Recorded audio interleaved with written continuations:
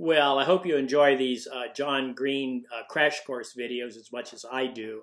He's terrific, and I don't have any idea how he does it, okay? I've used these a lot in many different courses that I've taught for Trine.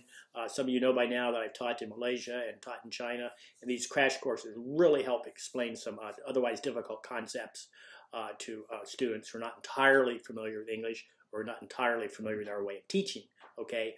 So he's brilliant, all right?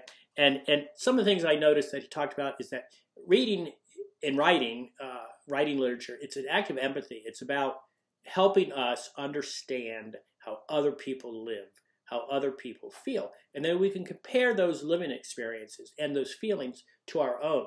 So he points out in the video that reading is a conversation, okay? It's a conversation between you and the author. And also, he mentions real life. You know, look around you, look out there and say, okay, this is what's going on.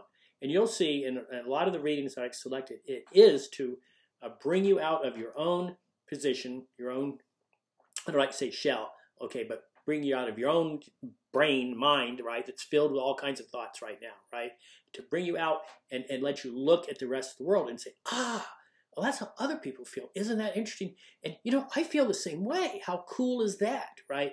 So there's a lot of teaching and reading, all right? And what I also enjoyed in this video is, I've said this before, we're not reading in this class for symbolism. And in all these essays, I'm asking you to write practically one every week, all right? I'm not looking for symbolism, okay? And he actually says, John Green actually says, you know, the author's not even thinking about that. Sure, they use different ways of bringing words together to create an image for you, to paint a picture for you, right? And that could be called a symbol, right? But if you don't see the symbol or the author doesn't, he doesn't care or she doesn't care, right? Or they're dead, right? What they want is for you to just enjoy it, get something out of it, learn something about yourself, learn something about other people, okay? And that's it. There's no mystery to the writing. There's no secret ingredients, all right? And all these different assignments that I have you do, I'm just basically asking you to compare them to your own experiences, to your own thinking, to your own life, to other people's lives, all right? And just tell me what you learned from them, okay? So that's the point I want to make, right? And this, I'm trying to keep these videos short because these are discussions, all right? But I want you to enjoy the literature, right? I want you to think about yourself. How does the literature reflect on you, okay? And then how does it reflect on other people? And what does it tell you about other people?